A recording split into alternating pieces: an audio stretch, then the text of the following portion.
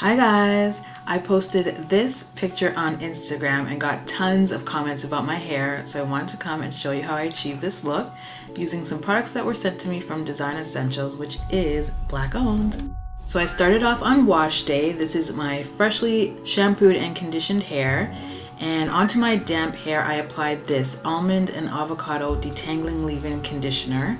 It's a really runny sort of consistency.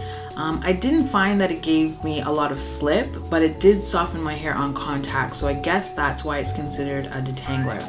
So I went ahead and used this to moisturize my damp hair, detangling and completing my entire head.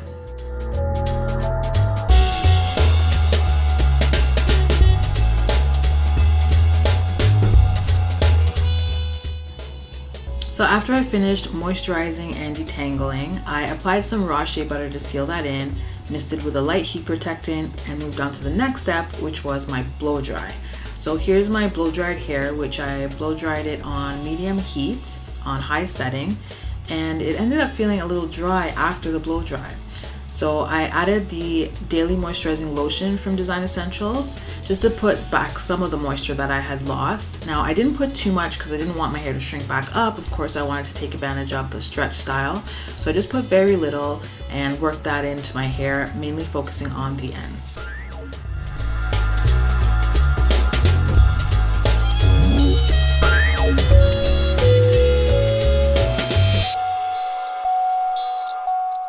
Next is the styling product, which is the Defining Cream Gel. This is a really jiggly pudding-like consistency, and I love this stuff. It actually provides a really good hold, but it's also moisturizing, which is pretty rare. I didn't find that it dried out my hair, so I actually really like this product. I think that this might be one of my favorites in the line. And I applied that to sections of my hair and used it to flat twist.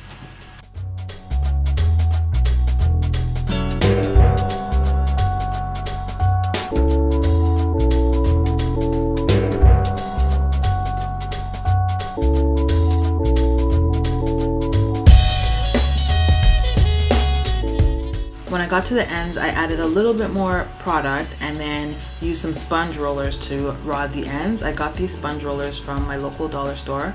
You can use perm rods or flexi rods or anything that you happen to have handy. This is just what I had on hand.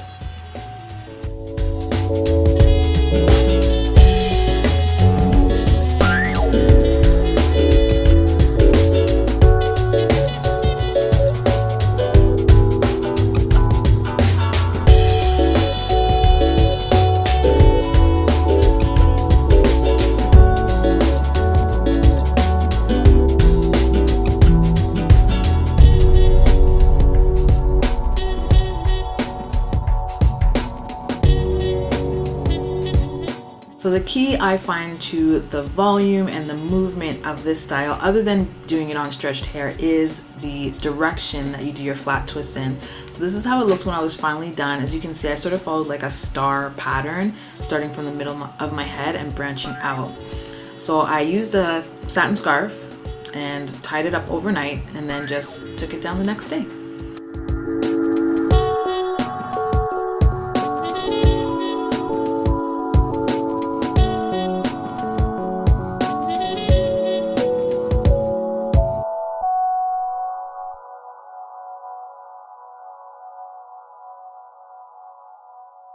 Put a little bit of coconut oil on my fingers before I started taking them down, and I was actually in a rush. I was on my way out, so I wasn't as gentle as I should have been. So if you guys try to duplicate this style, I would definitely recommend taking your time just to try to minimize as much of the frizz as possible.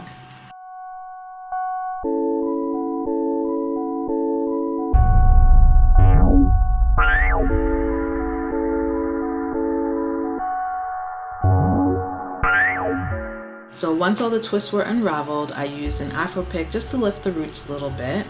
And then I moved on to the Honey and Shea Edge Tamer. This is their edge control product, and it is definitely the best edge control I've tried so far.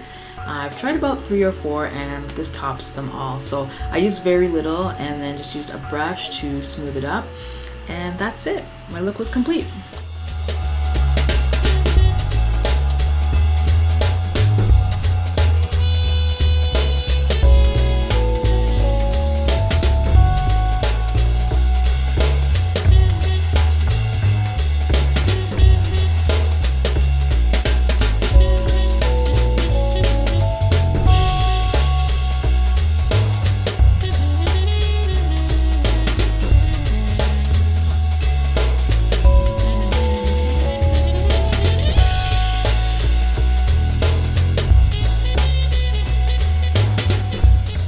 'cause my hair is too fly.